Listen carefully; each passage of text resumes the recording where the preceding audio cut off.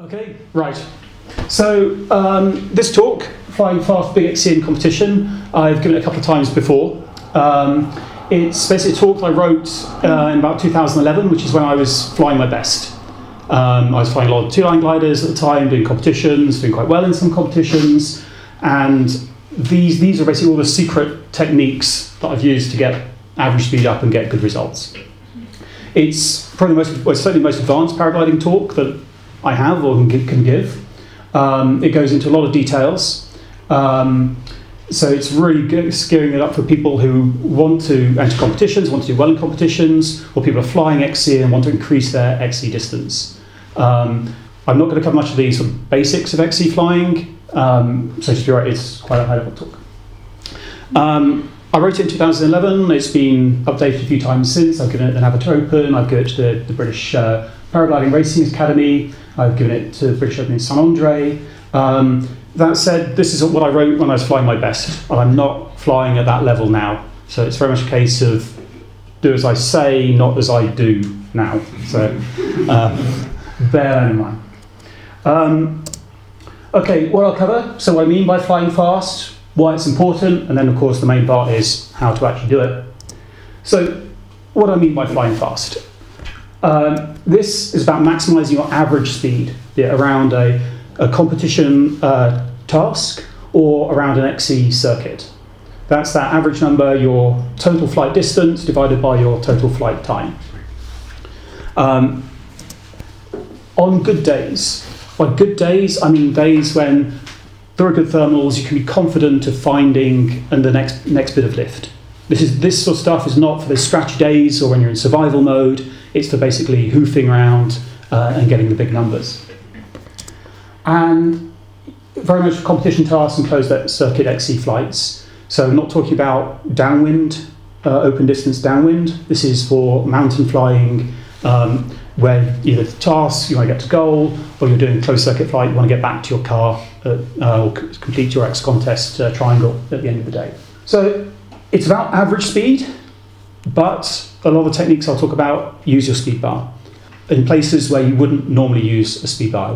Your flight instructor would not recommend using your speed bar. You have to be fully comfortable using the full speed range of your glider, right from minimum sync and so on, right up to full bar.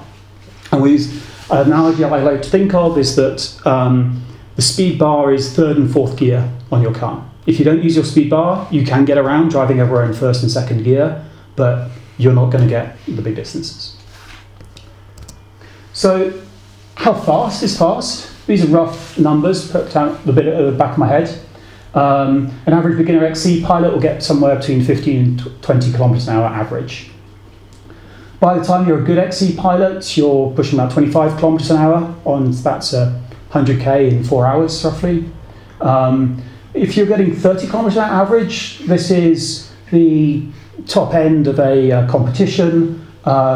This is flying 300k plus. This is pretty special. It's a good day and a good pilot and a good glider. 35 kilometers an hour would get you top 10 in a top level competition. For example, just last weekend we had the Trophy Monte Grappa in Bassano. There was a task of 157 kilometers, and I think the winner's average speed was 37 kilometers per hour.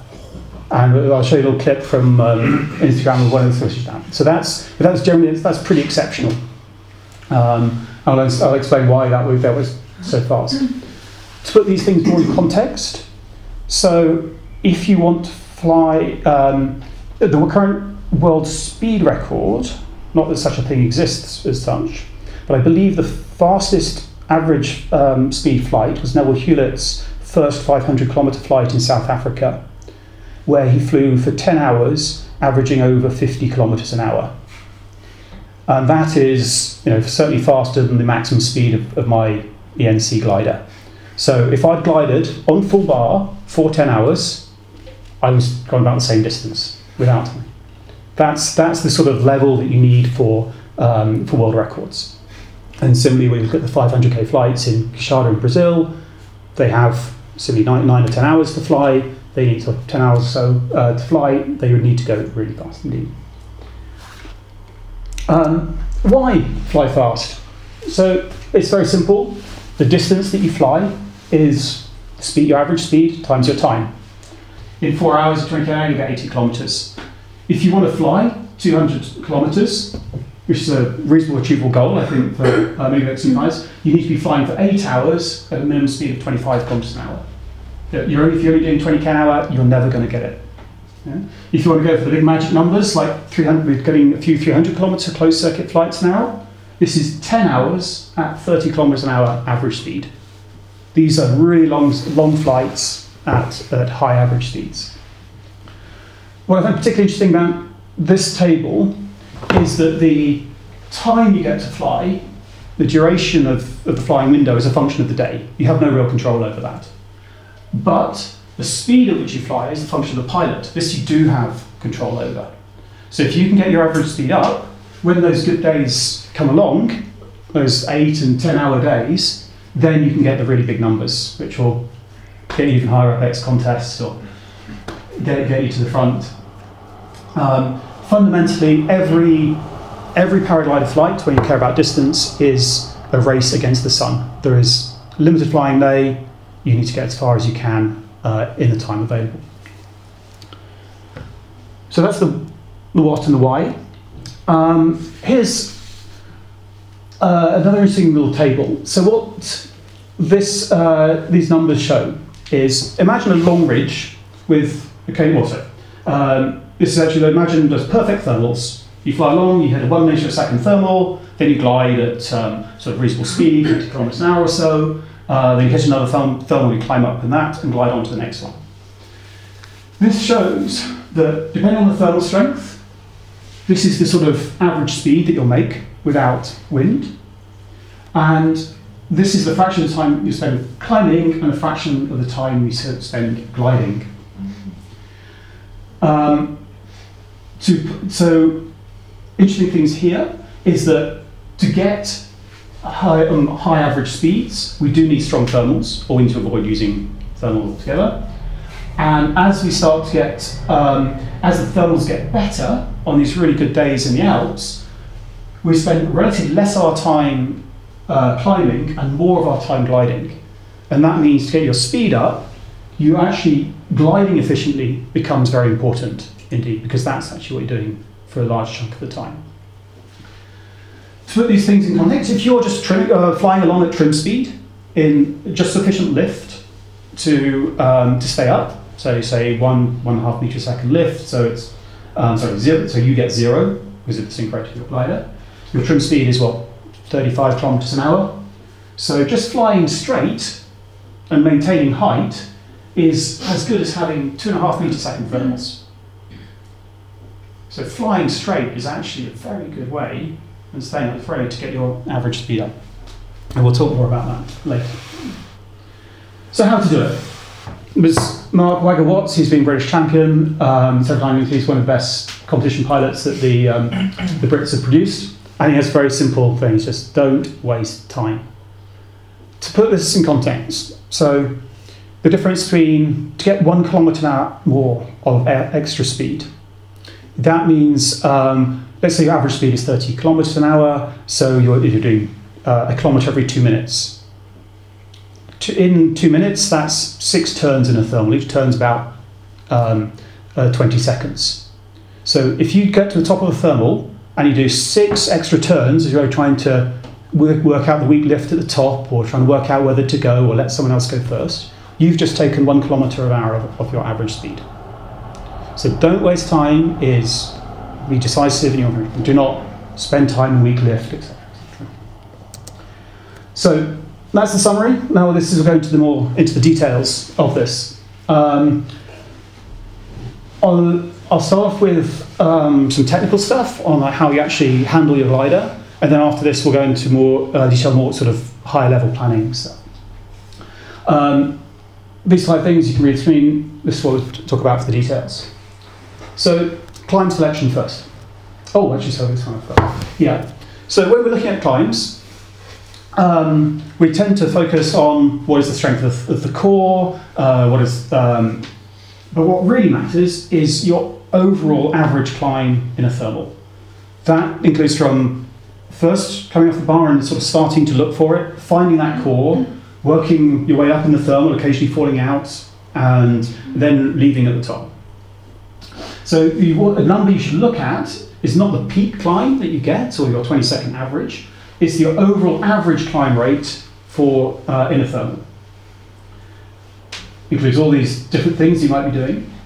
And I have a little program that analyzes this, and it'll calculate the climb efficiency for you. This is your overall average climb rate, what you got in that thermal, the time you spent in it, divided by the best 20-second average climb that you got, which is an indication of how good the thermal was. So 100% efficiency is you fly straight into that core, it's a 2 meter a second core, you manage 2 meter seconds all the way to the top, and you exit. In practice, if you use the IGC to KMZ converter, which you get on Leonardo, it includes this sort of analysis. What I've found in practice, that anything over 80% is actually very good indeed. It's quite hard to get, even when you think you've got a perfect straight into the core thermal out, you get about 80%. 70% is normal, and anything less than 70% is not great. It means either the lift is broken and weak and it's hard to maintain a decent climb, or you're wasting time in the thermal. And it's this overall average climb rate, once again, that matters. And this will affect some of the decisions you make. So, climb selection. One of the first things I do when we know that we need strong climbs to fly fast. On my first thermal out of launch, as I climb up, I'm measuring or monitoring how the climb rate varies with altitude. For example, is it weak, low down? Is there an inversion? Are there layers in there that are particularly good or bad? And then this gives me an overall view of the strength of thermal as a function of altitude. Once I've built that model, I will set a threshold for the day. This will adapt, but basically I will say I will not stop for anything less than 1 meter a second worse than the best thing I got at that altitude. So if I've had a 3 meter a second climb out of launch, I want to find at least 2 meters before I will even consider stop and turning. And by not even consider, that means fly straight through anything that's not going to give you that. And to do that, you need to know the performance of your glider on speedbar, what its sync rate is. So that you can be on half bar, you know your sync rate is 2.2 meters per second, so that when your average vario says you're going 0.7 meters per second down, you know you're in a thermal, because you're in a 1.5 meter thermal, basically. And you need to be able to set this threshold, and you can make these decisions without coming off the bar or changing direction. When you're looking for thermals, search on speedbar. When you're on speedbar, you're typically going 30 to 50% faster than your average, your trim speed. Your trim speed is 35, your top speed is say 45, 50 kilometers an hour, so that's 20 or 30% more speed. That means in any given moment, you cover 30 or 40% more air. And you'll find that next thermal quicker, simply because you're searching more air more quickly. And the search means that you're more likely to find a better core, and it more than compensates for the extra sync rate that you get from flying on bar.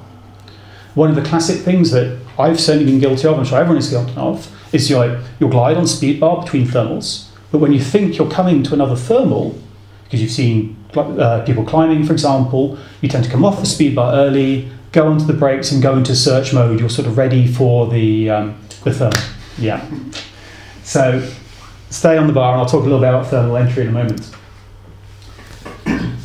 Search the largest, strongest core first. This is another thing to make it easy for yourself. When you have a thermal, on a good day, when you first hit a thermal, you're hitting the stuff around the edge, which is rarely the strongest stuff. So when you hit that thermal, you keep searching, you keep going through to try and find the largest, biggest core. Do not turn the first thing you come across, because if you hit something, there's probably something better there as well. and you've already hopefully built this model of the day of like, I know the 3 meter seconds of climbs around, so when I hit something on the edge, I'm not going that, I want to find a good 3 meter in the middle. And very simply, the bigger the thermal, the easier it is to climb in. It's much easier to find that big core and then do nice circles in that than have to work some bitty, scrappy lift around the outside. Prefer signs over triggers and sources. So what I mean by this is other gliders basically pimp off other gliders climbing. It's the best thermal indicator there is. And given a choice between a bunch of pilots therming somewhere and somewhere where I think is going to have a fantastic thermal on it, I will tend to go for the pilots, simply because with a large number of thermal markers, you can search much more air between you and you're much more likely to find the good climb. There's a saying in competitions that the gaggle never goes down. It does happen occasionally, but very rarely indeed. Normally, even in the weakest conditions, pilots spreading out, looking for lift, working together, always works. Thermal entry now. So we're trucking along on our speedbar, we're flying through the edge of the thermal now on speedbar. When we hit that thermal, there's going to be turbulence around. You're going to be controlling the pitch of your glider on the speedbar. Not on the brakes, because that's slow. If you're flying through turbulence, you want to be on speedbar. When the glider goes back, push full bar. When the glider pitches forwards, release the bar. This is a really good thing to practice when you have altitude. But your pitch control on the bar is massively more efficient than doing it on the brakes. When you hit a thermal, the glider pitches back. What you want to do is actually push more bar to get the glider to bite into the thermal and keep it above your head. And then you only release the speed bar once you're actually in the core of the thermal. And you should know you're in the core either because it matches what you expect to find, or you've seen other pilots circling there and you assume that they're in the core. There's a nice video from Rita Reiser. Let's see if this works. So this is Swiss pilot Rita Reiser. He likes playing around with his wing, and this shows you how much height you get when you convert. When you release that bar in the core, it's going to full speed here. He releases. He's gaining 10 meters or so on an END wing. Stop that. So that 10 meters of extra height doesn't sound like very much on its own, but you spend less time in the sink and bad stuff, you spend more time in the core. In competitions particularly, competitions are not about being as fast as possible, competitions are about being first, even if you're slower. And 10 meters of extra altitude puts you a little bit higher than the other pilots and puts you in a position of control. So and if you can do this, if you hit 10 thermals on the course, and you get 10 meters in every one, that's an extra 100 meters of altitude, which means when on that final glide, you're going to be 100 meters higher than the person not doing this, you'll leave first, you'll get the win. Russ Ogden taught me this many years ago, and it's impressive to watch. He comes in full speed, releases off the bar, the glider climbs up, he converts that speed into a nice turn, he's way in the core. Thermaling itself. So now we're in the thermal. So a golden rule here is that the strength of the thermal is way more important, or the strength of the lift you're in is way more important than your turn efficiency. It is way better to turn inefficiently in good lift than it is to turn efficiently in bad lift. This means when there's a small bullet thermal, you want to really crack it over, and it's more important to stay in that core, even if you're swinging out, doing a sharp turn, than it is to do a more gentle turn. When you really want to maximise that amount of time you're spending in that strong lift. It's very interesting watching Kriegel-Maurer fly. I've flown with him actually I've seen the back of him in a few competitions, and he uses the full speed range of the glider in the thermals. And particularly if the thermals are small and not really big enough to turn in, When he hits the core, all the brakes come really on. It goes almost down to minimum speed of the glider to maximise the amount of time that he's spending in that core. And he outclimbs the one as a result of this. So the golden rule really for thermaling is never be satisfied with the lift that you're in. Always be looking for something better. Always be watching other pilots. They're the best indicators that there are. Things to look for. The better the thermal, the more cranked over the pilot will be. So by looking at their angle of bank, that gives you an idea of what sort of thermal strength they are.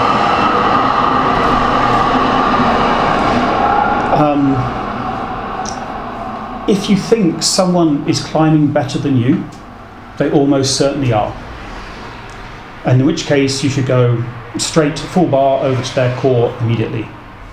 If they've got an extra metre a second than you, and they do one extra turn, they get 20 metres more than you, just like that. So what I tend to do is, while I'm working my own bubble, I'm also watching all of the other gliders around me. I'm trying to see who's popping up, who's coming up into my field of view, and if I see that, I will go and join them.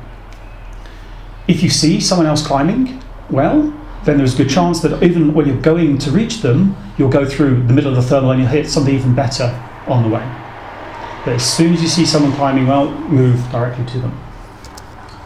Yeah. Keep your wing movements smooth. What you want to do is build a mental model of how where the cores are in this thermal. Is it a sharp bullet core with weak stuff around, sinking weak around, or is it a more larger thing with more gentle cores?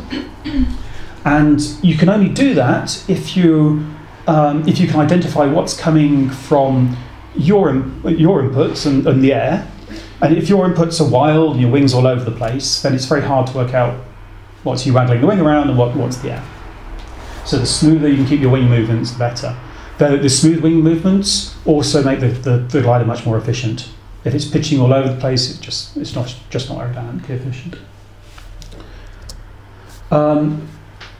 Know which direction to search. So on a no-wind day, thermals are roughly round. But when there's wind, that thermal, as it's rising up, it has inertia, and the wind tends to blow around the thermals. And it tends to blow away the weaker lift, effectively. And that tends to mean that on a windy day, the best cores are on the upwind side of the thermal. And that makes a difference if you know this when you hit that thermal. If I'm flying downwind and I hit a thermal, I probably hit the core immediately. But if I'm flying upwind and I hit a thermal, then I probably want to continue searching all the way to the upwind edge of the thermal. If I'm going crosswind, I will probably want to turn into the wind to begin my search. I'm more likely to find the core on the upwind side. You need to be quite aggressive, I would say, in staying in that best lift. If you fall out of a core, you want to get straight back into it. As soon as your vario starts indicating the lift is weakening, or you feel it, turn immediately and really fight for every meter. It can be quite easy to, I missed the core, okay, I guess I go round and search for it and try and find it again. Be aggressive, but don't waste time. You want to get yourself right back in that best lift immediately, even if it means doing a sharp turn. It's well worth it because you'll get back in the core quicker. Thermal exit. So there's stuff to be gained here as well. The first thing to do is, while you're thermaling, plan what your next move is going to be. If you're flying either a competition, you'll have a defined task, so you know which direction you want to go next. If you're flying big XC, then you'll also have planned your flight ahead of time, and you'll have a rough, you should know exactly which direction you're flying in. Flight planning is one of the secrets to getting big flights. It means you can fly with intent and purpose, and you eliminate a lot of time wasted working out where shall I go next. The other secret to flying big XC is fly in places you know and fly lots of sections and then join them together on the big days. So what this means, when you get to the top of the thermal, you should know exactly where you're going next. And be decisive. When you decide to leave the thermal, just leave it and go. You see it a lot, particularly with beginner XC pilots. They'll climb up in a thermal, they'll be over the teeth, and they'll think, shall I go? Oh, I'll just do a few more turns, and now they're just turning in the weak stuff at the top. They, oh, finally I will go, and they leave the thermal, they nearly hit the sink on the other side. They go, oh no, that was too much sink, so they go back into the thermal and back up again. Just that wastes so much time. Don't do that. Just be decisive, know where you're going next, and go immediately. Cross the thermal when exiting. You're typically doing circles. Finish your turn, basically do a tight turn on the opposite side of the thermal to where you want to go. So you then cross straight through the middle of the thermal. To get extra little bits of lift there. Apply the speed bar before exiting the thermal. There's a safety reason for this and a speed reason for this. The speed reason is very simple. Thermals typically have sink or turbulence around them. And if you're already on the bar, you're going to spend less time in that sink and rough stuff around. The safety reason is that particularly when there's clouds, we've got so the lift goes up into the cloud and then it sort of falls off down the side. That means you exit the thermal while the air is still going up, as opposed to inverted day where you take the thermal all the way to the top of the to its top. That means there's often there's a vertical shear layer with air going up in the thermal and air descending on the side. When you exit, the classic thing is you get a frontal collapse on your glider, which typically you would damp down by your clamping on the brakes. The much better way to do it is you're on speed bar and then you release the speed bar. And this has the same effect as damping the brakes to prevent the frontal, but is just much more efficient.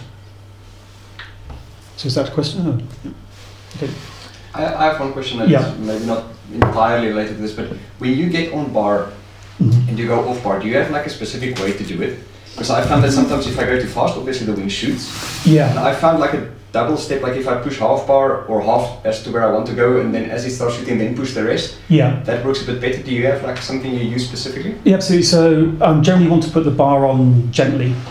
I mean, if the wing's being pitched forwards or backwards, you can be quick in your movements to keep the wing above your head. But yes, you're right. You need to basically do a gradual application of the speed bar. If you just slam it on, the wing will dive forward. Then you have to fix that pitch movement. But yeah, but putting it on over 2 or 3 seconds is fine.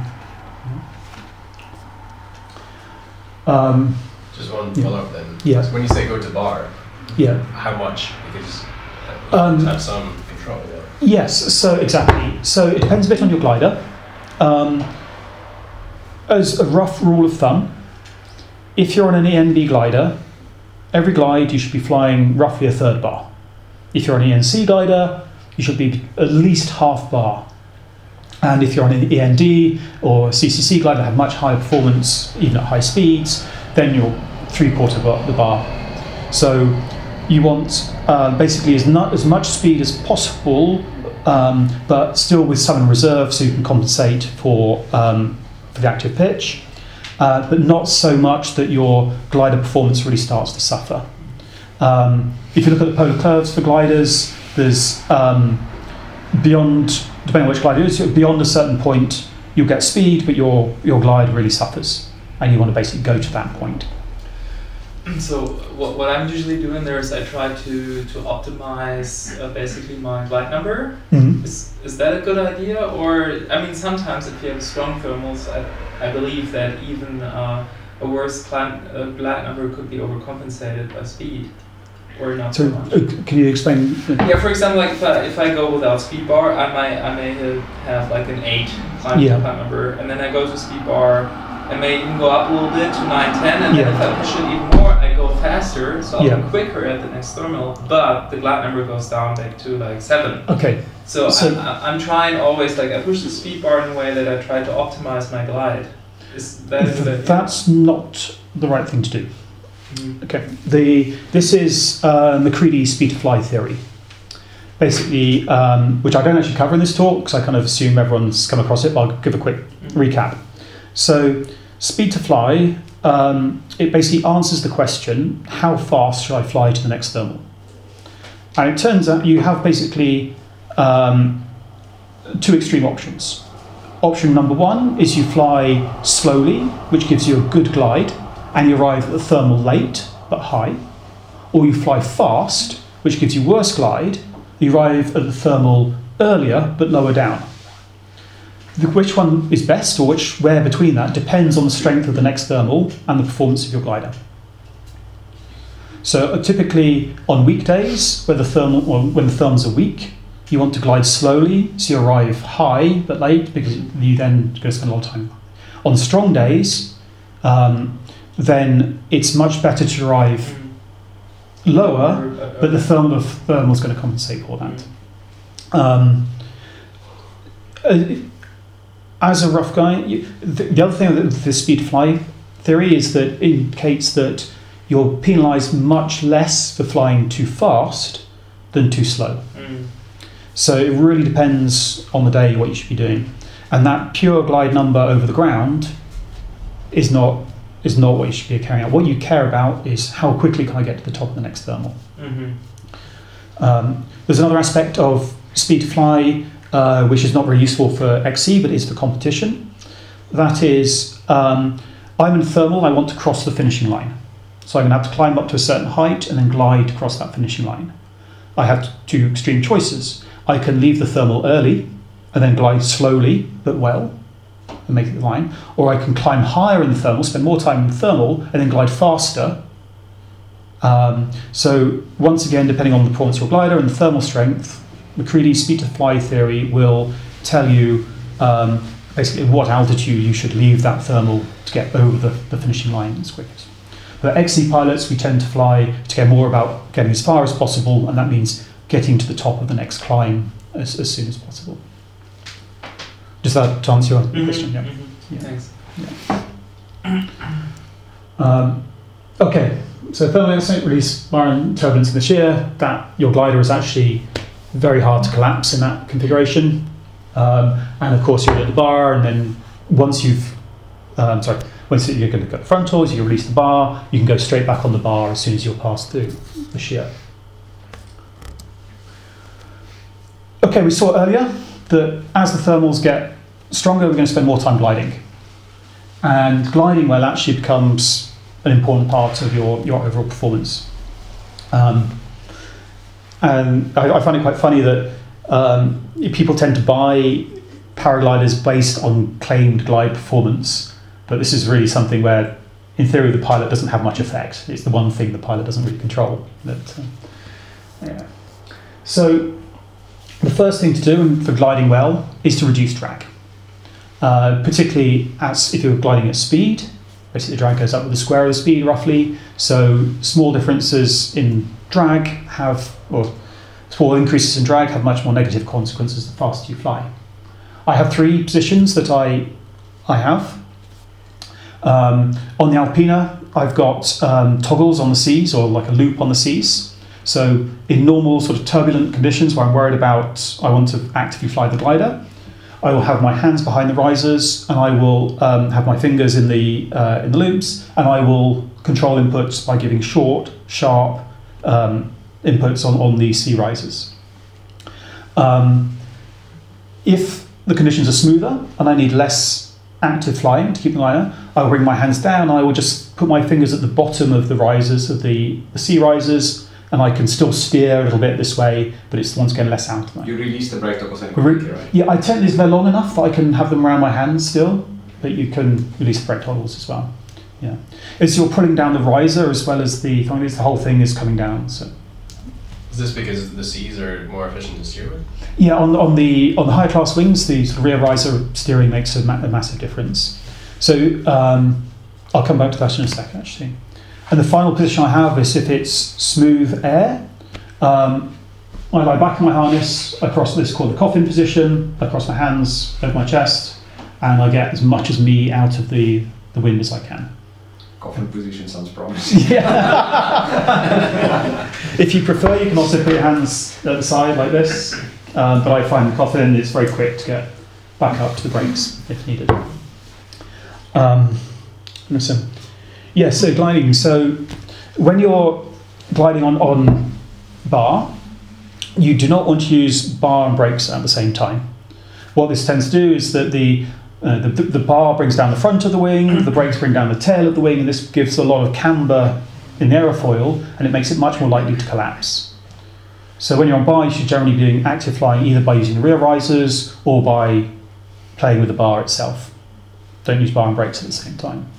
What's particularly effective with two-line gliders is that the Bs, now the back risers, and the bar basically just control the angle of the aerofoil. So the aerofoil stays the same, and you're just changing this angle of attack. And whether you do that by pushing more speed bar and bringing down the A's, or pulling on the Bs, releasing the speed bar, pulling the Bs is the same as releasing the speed bar. So two-line gliders are particularly effective here because you keep that great aerofoil section and you have excellent control over the full span and angle attack of the wing.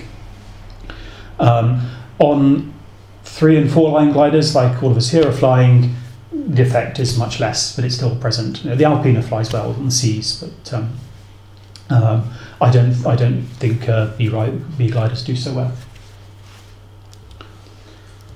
Okay. Control pitch with the bar. It's much more efficient than the brakes.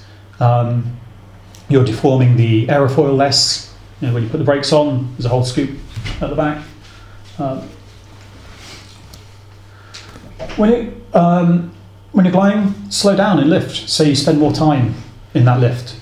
Even if something's not worth turning in, because you've set your threshold for the day, just coming off the bar, it means you spend a few more seconds in that lift. It's particularly useful in competitions because it tends to, although it slows you down, you get more altitude, and that gives you a more commanding position over the pilots. People just charging ahead on full bar, they'll arrive quickly, but it'll be the people, the second mouse that gets the cheese. It's these people who've slowed down a little bit in lift, now got still good glide, higher position, will be able to see where the lift is and just go and pimp off the people in front. So slow down in lift, but don't turn. Or speed up. So if your goal is to reach a certain point, you want to reach the finishing line, for example, or make it over a ridge quickly, then if there's lift, that means we can fly at a higher speed and maintain altitude. Basically, it compensates the increasing rate with high speed. So a good example of where you would use this is if there's good cloud suck, for example. So with cloud suck, you can be very weak low down, but as you get closer to the cloud, the lift can get very strong indeed. And if you get too close, the lift can be too strong. Low down, say it's 1 or 2 meters a second, fine. There's a band of, say, 3 meters a second lift, and when you get the cloud itself, it's 4 or 5 meters a second, and it's hard to stay out of the cloud. What you can do here is flying under the cloud, you use your speed bar to control your altitude. If you slow down, your sink rate improves, so you go up. If you apply more speed, your sink rate gets worse, so you come down. And so you can fly straight line under clouds here. As soon as you get too close to the cloud, you push more bar. If you start dropping out the bottom of the cloud suck, then you lift off the bar. Does that make sense? So, yeah. So this, particularly on the long XC flights, when we're flying down ridges, I'll talk about large-scale lift a bit later on. This is a very effective technique for flying straight, so very efficient, flying fast. Glide straight. This is a really simple one, and very much a mistake that new XC pilots tend to make. When you're a beginner XC pilot, you're generally very worried about finding the next thermal, the second thermal, or the next thermal. So you tend to go and search everything. Oh, there's a cloud starting to form over there. I'll go and try it out. That might trigger. I'm going to fly over there. If you fly this sort of zigzaggy path, if you add 10% of extra distance, you've basically taken off a point of glide. And you see the top competition pilots, they fly in straight lines to the next one. There's a great story from the Worlds in Mexico a few years ago. The top British woman is a woman, or top pilot's a lass called Kirsty Cameron, and she went out 2 weeks before the competition to scope out the area, sort of learn every thermal and so on. And the rest of the British team, including Russ Ogden, arrived just before the start of the competition, and Kirsty turned around to Russ and said, look, I know the area, do you want to see? I'll show you where all the thermals are. And so Russ said, no, I'm just going to follow the arrow. And that's really is. If you look at the competition tracks, they're straight, and that's efficient. And glide fast. I mean, we touched this with the chat about speed to fly earlier, but basically it's well worth going. You're much better off going fast than slow. Tom, there was a theory here in 50 Ways to Fly Better that on a day with lots of cumulus and when in flat land, the lift tends to go around in hexagons. Yeah. How does that work exactly? I mean, if you still fly straight, eventually you'll hit the next climb. But is this does this change in some conditions? I haven't seen any good evidence for that theory, basically. I also think, if I understand correctly, that only applies to pure flatland flying. Yeah. Like as soon as there's ridges or bulges or any unevenness in the terrain, I think the theory collapses. Yeah, I think it was flatland, and when you have one of these cloud highways, that you don't always have to fly straight, but kind of if you lose weight, height, you just move left, right. Okay. Yeah. Finding lifty lines. Lifty lines are magic. You can get on a lifty line, it can massively improve your glide. There are a few different things that can trigger them. I have a few random theories which I have little evidence to support. But a classic one would be, for example, conical hill convergence, which is a well-known thing. You have some hill in the wind goes round each side and then sort of rejoins behind. And that tends to, this convergence then doesn't actually mean that that's actually mechanical convergence going up, but it just means that it's a little bit easier for the thermals to go up along that line. So here we have a line that's aligned with the wind.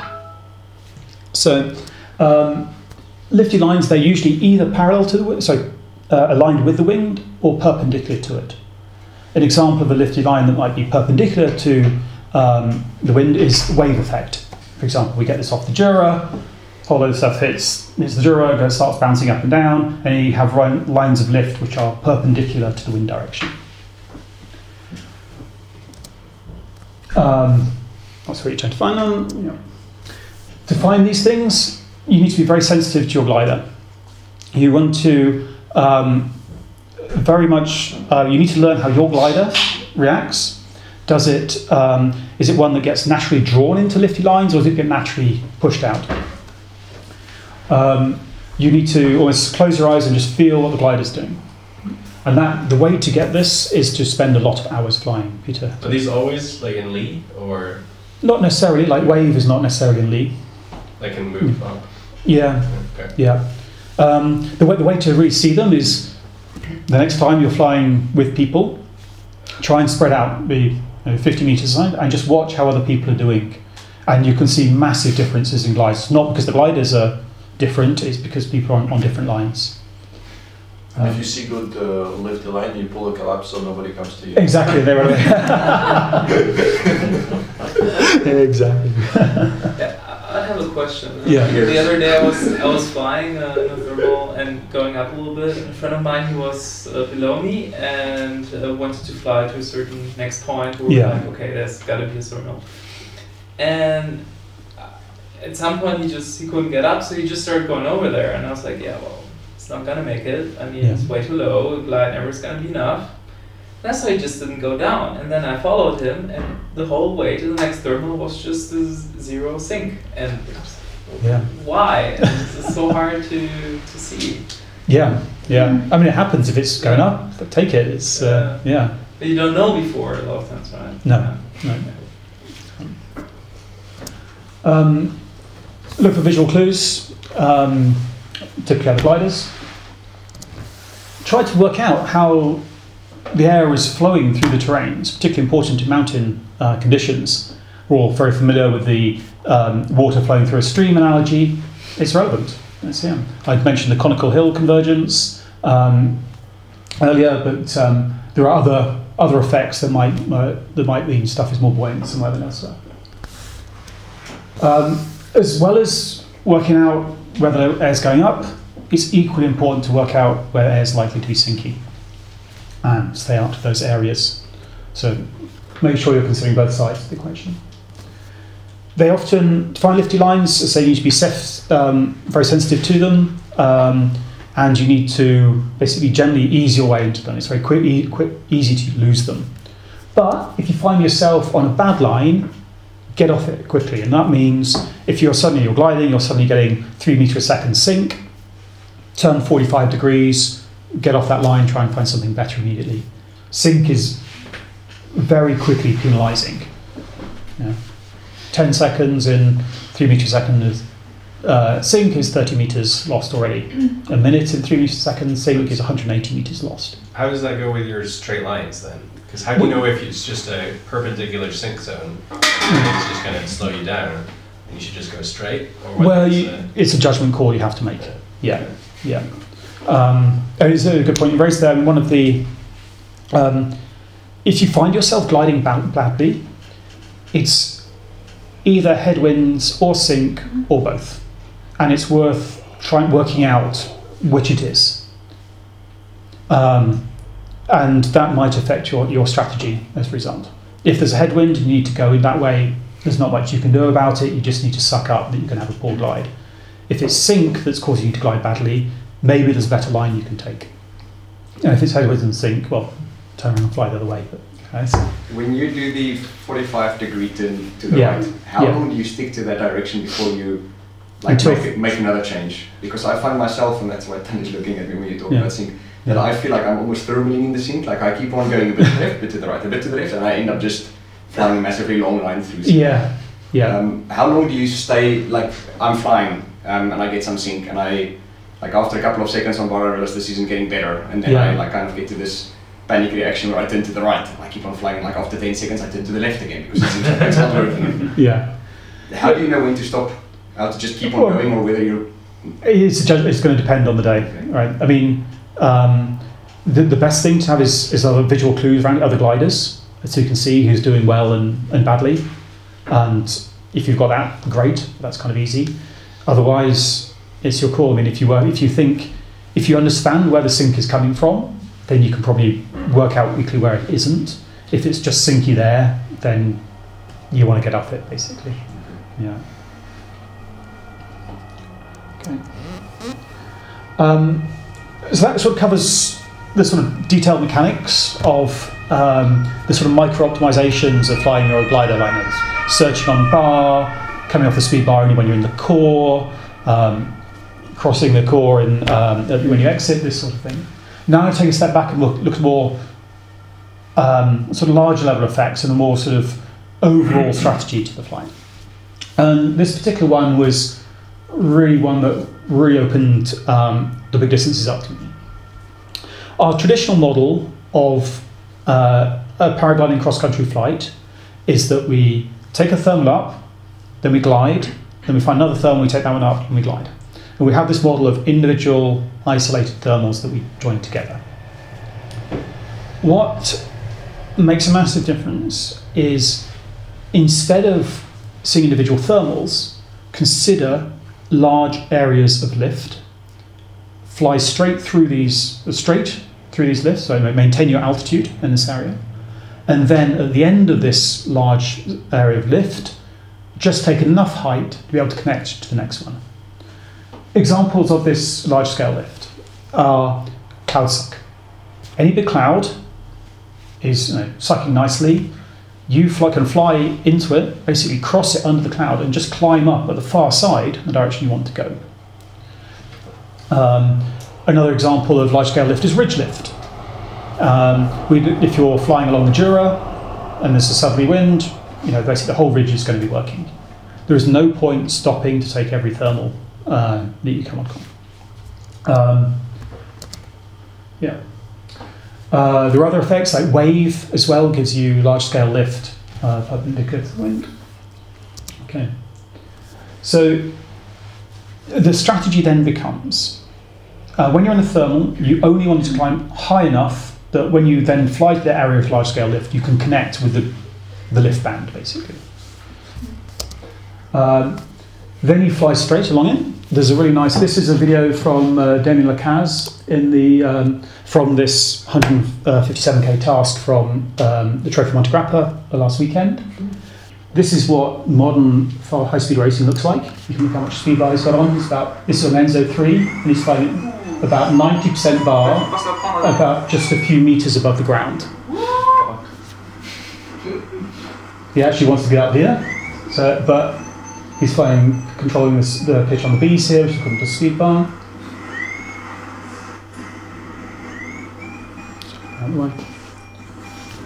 Personally, I don't want to do this. I find this a bit too scary. Yeah. So he's telling himself it's a bit scary, he's trying to keep himself cool. And so, just pause that.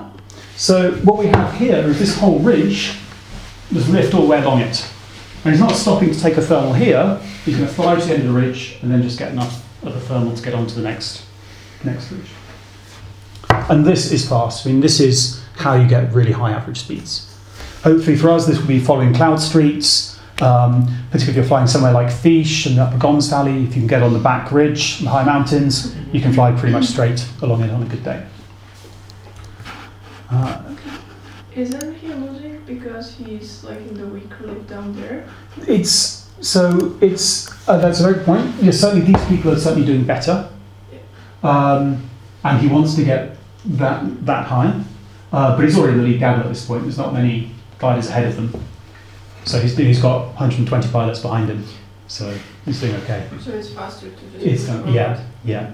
But these ones are doing much better. They're both higher, they're in the better lift. That means they can either fly faster and maintain their altitude, or they also have control over him. They can see if he makes a move, they can react to it. He can't react to any moves that these people make. Is he also pushing bar asymmetrically? I doubt it. There's quite a lot of, well, here it's down to half bar or so much, but generally not. It's asymmetric use of the speed bar is good for adjusting your course when you're on a long glide, but it's not a very efficient way of turning. With the B riser control, this is much more efficient for steering. It's more precise, quicker inputs. So for steering on glide, you hopefully you've set up yourself on your next target, and you can use weight shift or pull a little bit of riser on one side or the other to steer. So it's totally outside the scope of this talk, but this is not very safe. What are the risk implications of this? Well, I haven't heard of many accidents. Okay. It's just very scary. The risk is not coming from Well, yeah. If you had a frontal at that speed, I guess you can't get into the fact that that's smooth air, but I mean, you're not high enough up to do anything. Well, there's one theory that says you should fly either high enough that you can throw your reserve, or low enough that it doesn't matter if you don't mind falling a couple of meters. Okay. So, and it's in between that's the danger zone. But in practice, these sort of racing wings, these Enzo 3s and 2-liners, are incredibly collapse resistant, particularly when flown by an experienced and current pilot. You have the shark nose profiles, the B riser steering. It gives you massive control over the gliding, and collapses are actually very rare, and there's a good reason for that. I mean, collapses are slow. If you want to build a machine that's going to win you a race, you want it to be fast, and you don't want to have the pilot spending all the time dealing with collapses. Also, another interesting effect is that the faster you go, the stronger the turbulence needs to be to cause a collapse. And the reason for that is that the collapse is caused by a change in angle attack of the air, basically. And your speed through the air, if I'm flying at, say, 10 meters per second, 36 kilometers an hour, and I hit 1 meter a second thing, I've got 10 forward and 1 meter upwards difference. So that's a 10% a change, very roughly. If I'm flying at full bar, say 15 meters per second, then it's the ratio is 1/15. It's only 2/3 of the angle of attack change. So the faster you go, the stronger the turbulence needs to be to cause the same angle of attack change. So speed to a certain extent is safety. Of course, if you do have a collapse at high speed, your kinetic energy goes up to the square of your speed, and things can get very interesting indeed. But this is pretty much fine what they're doing here. So I talk about so large scale lift, you're going to climb up at the end to connect with the next area of the lift. Altitude selection. This is another very important one for getting the most out of the day. Once again, our conventional model is thermals have the same strength. We glide to a point thermal, we climb up a certain speed, and then we glide on to the next one. On any given day, the strength of the climb will vary a lot with altitude and wind speed. So, classic examples of this are, on a normal day, it's weak low down, it's good in the middle, and it might get weak close to the cloud. In this case, you want to fly in that good middle range. You don't want to get too low and get to the weak stuff, and equally you don't want to waste time climbing in weak stuff close to the cloud. If there's cloud suck, then the lift is typically weak down but gets much stronger closer to the cloud, and then you want to fly high. If there are inversions, then you'll get individual convective cells between each sort of set of inversion layers. And near the close to the inversion, the lift will be at its strongest, but just above an inversion, it will be at its weakest. So being high is not always the best. You can waste a lot of time trying, particularly on blue days, or if the cumulus are very small and wispy, it's almost never worth trying to climb all the way to cloud base. Example of wind direction changing with altitude is valley winds as well versus meteor winds. It's entirely normal that you'll have at altitude a northerly meteor wind, but at low altitude in the valley, a westerly valley wind. So depending on which direction you want to fly, you might fly high if you want to go south and use northern, or you might fly low if you want to fly up the valley. And I've actually seen this in competition with people on final glides coming into doing it with the valley wind, downwind glide to goal. I've seen people do big ears to actually get them down lower into the valley wind, where it's stronger, to get them to goal first. It seems crazy doing big ears on final glide, but it actually makes sense. And our paragliders are slow. Our normal speed's 35, our top speed's 45 or 50 for the gliders we're flying here. And wind is often 10, 15, 20 kilometers an hour. It's a large chunk of your total glider speed. And the difference between being on a CCC wing, flying into a 15 kilometer headwind, or an ENB wing with a 15 kilometer tailwind, I think the ENB will probably do better. So what you need to look at here is you choose your altitude, you choose where you fly your route so that the wind is on your side. This, or at least you avoid the worst of it. There's some very interesting examples. I've seen in some places you get very reliable wind patterns set up, and some places where you'll get basically sea breeze type effects near lakes, and people do hot air ballooning where the hot air balloon returns to the start. Normally hot air balloons just go downwind, but they'll take off, they'll use wind direction going one way, and they'll rise into another layer coming back the other way, and they can then land back where they started. So take advantage of, when you're planning your big XCs, take advantage of local wind effects. So one of the things you'll notice is that almost all the big triangles, I think all the big triangles, they start in the middle of the mountains, they fly out of the mountains in the morning, then maybe along some long ridges, and then back into the mountains at the end of the day. And the reason is valley winds. If you, this way, you fly out of the mountains in the morning when the valley winds are weak, you then fly your long leg while the conditions are strong, and then at the end of the day use the valley winds to help you get back to your starting point and close your triangle. If you start at the edge of the mountains and then fly into them for your flight and then try to fly back out, when you're flying back out you'll have the valley winds against you and it'll be a lot harder. Use your attention wisely. So we have we all have a limited amount of time that we can fly and concentrate. And particularly if you want to fly big XCs, 150, 200k, you're looking at spending 6 to 8 hours in the air, and you cannot fly at 100% for 6 or 8 hours. You need to give yourself breaks.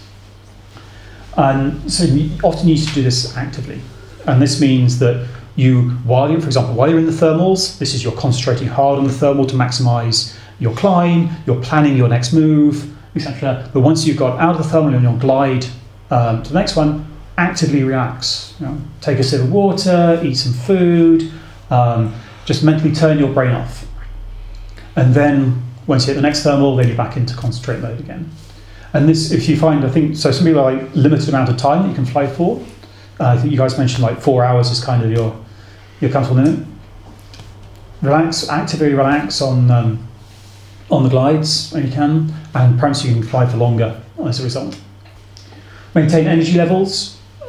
Eating, drinking actually becomes pretty important on the longer flights. You won't necessarily notice that you're low on blood sugar, but certainly your decision making will become less good. One friend, Adrian Thomas, he keeps a pack of wine gums in his glider, and every time he gets to the top of the thermal, he eats one of these sweets, and it keeps him topped up.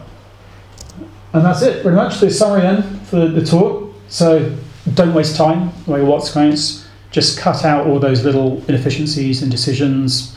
Don't waste time in weak lift, just go for the strong stuff. Eliminate inefficiencies by being much more active your glider control, using the bar more to control pitch particularly. And then we'll take a sort of holistic view of the flight. What matters is average speed, average climbs and thermals. How can I use the overall flow of air and the evolution of the day to my advantage? And that is how you fly fast for big XC competitions. Applause.